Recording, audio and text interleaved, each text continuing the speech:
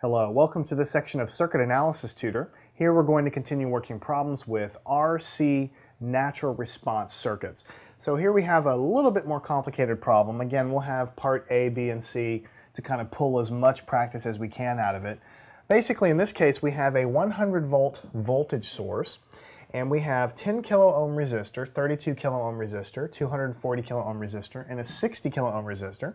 And everything that I have labeled in red, this is all stuff given to you in the problem statement. So everything that you see here is exactly how you would see it in a textbook or test question. And part A says, find VC of t for time greater than 0. So when the switch moves, that happens at 0. As soon as the switch moves, then basically we've disconnected this initial part of the circuit. And so after the switch moves, we're only really left with all this stuff. The capacitor will start discharging through this resistor network, and so we're trying to find out what's the voltage across this capacitor as a function of time. We expect it to be an exponential decay of some sort because RC circuits always decay exponentially. But the devil's in the details, so to speak. So in order to find this, there's really two things you need to know. The first one is, what is the initial value across this capacitor right before the switch moves? And that's what we're going to focus on first. So when the switch is in position A right here, in that case, none of this stuff on the right-hand side of the circuit is even connected. All we have is a 100 volt source, a 10 kilo ohm resistor, and a capacitor. Let me ask you a question. What is the voltage across this capacitor in the initial state? And you should be able to answer that even without doing any calculations. The voltage across this capacitor initially, before the switch moved, is going to be 100 volts. And you should be able to see and understand that just from the drawing, but let me make sure you do. If you hook this up and you just sort of connect it, what's going to happen is current is going to start flowing out of this source.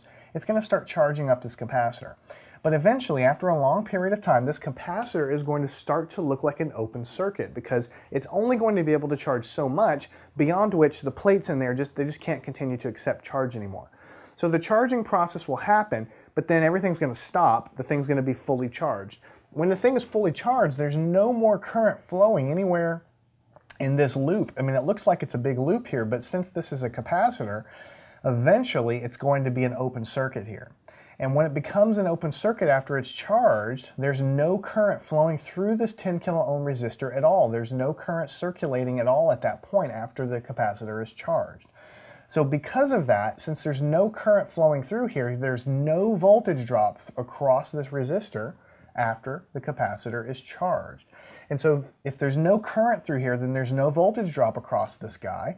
And if there's no voltage drop across here, then that means the voltage of the source has to be displaying itself or presenting itself across the capacitor, because the Kirchhoff voltage loop is always got to be true.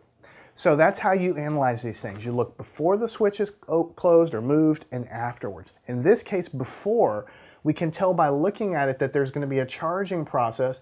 Eventually this will be an open circuit, current flow will stop, and this voltage is going to basically be across these terminals down here. If you don't believe me, then just pretend there's 0 volts across here and do a Kirchhoff voltage loop across these elements. The entire voltage drop is going to be across there. So that's how we know V0 is 100 volts. Actually, let me, V0. So V0, I'm calling it to be the initial value right before the switch moves. So that's the first thing we need to know.